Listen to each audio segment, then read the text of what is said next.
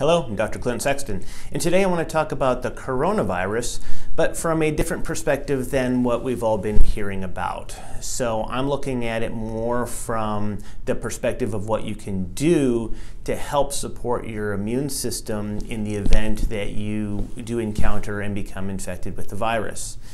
We're all aware of the other precautionary measures to take to avoid contact with the virus. However, even taking all those steps, you may ultimately end up contracting the virus. And so I want to talk about what you can do to help your body to deal with this. So we do know that the virus seems to affect people more severely, those that are the elderly, as well as those that have chronic health conditions or that are immunocompromised. So this brings us to the importance of our gut and the digestive system, because most of your immune system is located in and around your digestive system.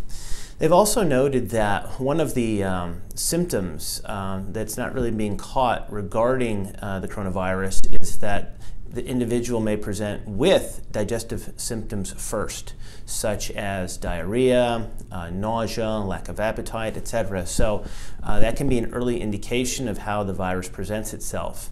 So we know it can affect the digestive system as well as the rest of the respiratory system. So again, this takes us back to the environment of the gut. And the things you want to do are help support the gut so that you can actually help support your immune system, because your immune system is ultimately your best and really your only defense against the virus, because that's all that would end up ultimately conquering it in your body. So that's the system we want to focus on. So within the gut, the things that you can do to help unburden the immune system would be looking at diet. And if you're able to avoid food sensitivities or food allergies, that's removing a burden on the immune system, so the immune system can focus on the virus instead of focusing on attacking the food that you're eating. Other things would be working on things that would help heal a leaky gut. If you're dealing with a condition called SIBO, working with that in terms of lowering the bacteria and or yeast that are in the small intestine, because that puts another burden on the immune system. Reducing your stress is another factor. Stress itself actually suppresses the immune system. It can also stimulate our adrenal glands, and excess cortisol is detrimental to the lining of the gut and can lead to a leaky gut situation, but it also suppresses the immune system. You want to make sure that your thyroid medication, if you're taking it, is optimized. And then you want to just ultimately deal with your basic nutrients. I'm just going to talk about the basic fundamental nutrients that can help the immune system. So you have things like vitamin D, vitamin A, zinc, vitamin C, and also the amino acid L-lysine has antiviral properties.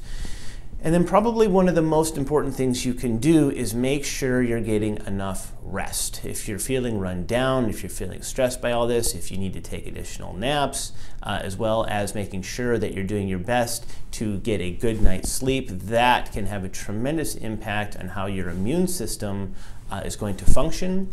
And in the event that you do become ill, just getting all the sleep you can is tremendously important.